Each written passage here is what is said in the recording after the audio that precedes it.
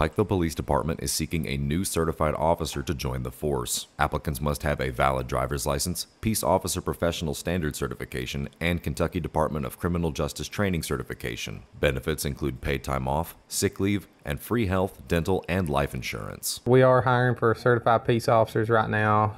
What that consists of is someone that has graduated basic training through either the Department of Criminal Justice Training, Lexington Metro Police Department's Academy, Louisville Metro's Academy, or KSP's Academy. Those are all accepted.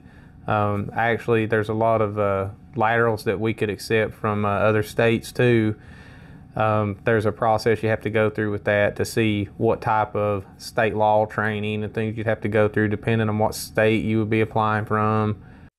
Appalachian Wireless is making it so easy and affordable to stay connected to friends, family, and the world. With the Forward Pay Unlimited or Unlimited Plus plan, get $50 off any Forward Pay device. And don't forget, with Forward Pay, there are no credit checks or long-term contracts. It's Forward Pay on the region's premier network, Appalachian Wireless. We get you because we are you. We are Appalachian Wireless. Activation fee required. Discount applied at point of sale.